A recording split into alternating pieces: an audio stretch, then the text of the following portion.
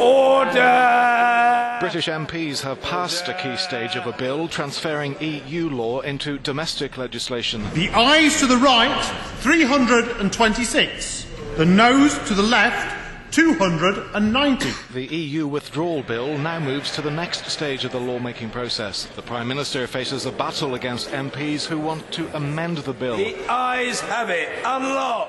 Theresa May, in a statement, said earlier this morning Parliament took a historic decision to back the will of the British people. It means we can move on with negotiations, and we continue to encourage MPs from all parts of the UK to work together in support of this vital piece of legislation.